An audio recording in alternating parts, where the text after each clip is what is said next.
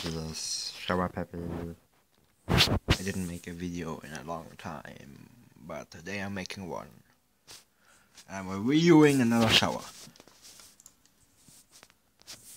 I will start from the bottom. The first thing you might see, it's probably hard to see.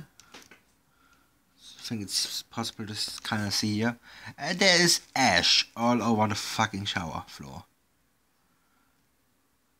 That's fucking terrible. Don't really have much space in the shower either. Because it's good. Oh god. Whoops. That was not planned. It's yeah, it's good this way. It actually has a lot of space in this way, but this is kinda small for me. So that's not really good. And the shower curtain is fine, I guess.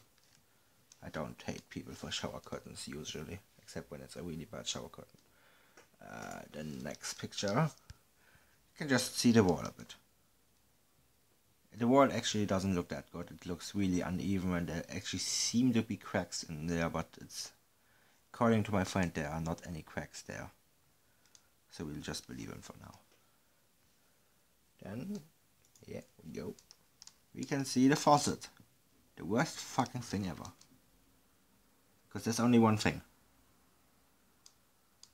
All you can control is how warm the water is. The higher you put it, the warmer, the warmer it is? Yeah, the hotter it is. But if you actually try to... You can't actually control the water output, it's just fucking stupid. And then, the worst fucking part of this all... Fuck. Wait. Okay. Worst fucking part of this all is this fucking shower head. That's the shower head. It's fucking terrible. It's a fucking nightmare. Look at it. It's really hard to show. We need a better way to make these videos, but look at it. It's so fucking terrible. It's not even clean. It's full of lime and it's not covered at all. You can see all the pipes. It really sucks. It's just connected to the top with some kind of cable or something, which looks really unsafe. So in the end, I usually rate 0 stars to 5 stars.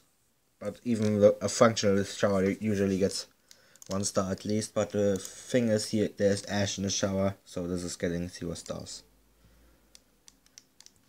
And the guy that sent me the pictures didn't want credit because he didn't want to get fucked over like this.